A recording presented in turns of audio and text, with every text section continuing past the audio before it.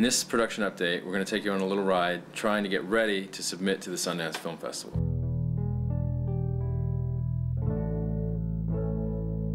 We've been jamming really hard to make the Sundance deadline, so we've been trying to get a rough cut together. We got an extension for Sundance, and it is in about 3 days that we have to submit.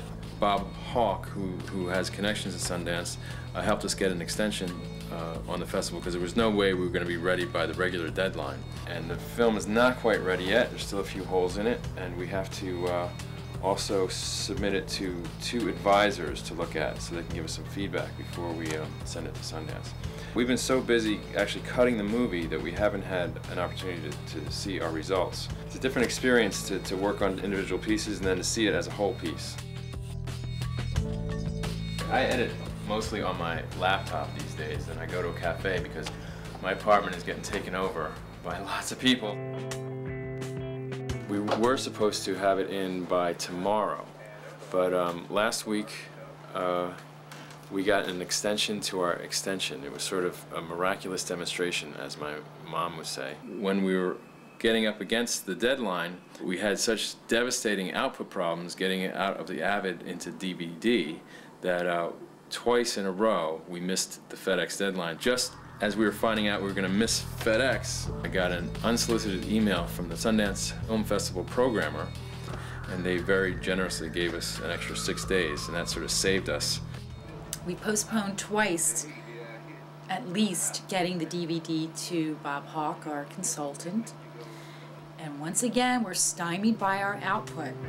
Paul is calling Bob Hawke to reschedule the drop-off of the DVD for review. Saturday, 7 p.m. is the cutoff for Sundance, and that's it. We have no more extensions when it's going out.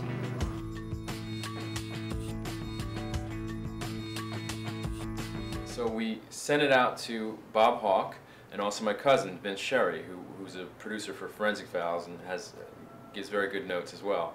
The notes I get from Vince are, the opening is terrible, it's got to change, you know, I don't understand what's going on, you got to move this up.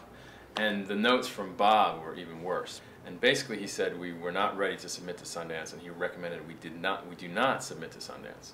So that was pretty upsetting for us. That was a real wake-up call. On the other hand, we have been making such outrageous progress. Every day the movie completely changes. And I felt that we were on the verge of making a breakthrough, and that we could get it in shape in time.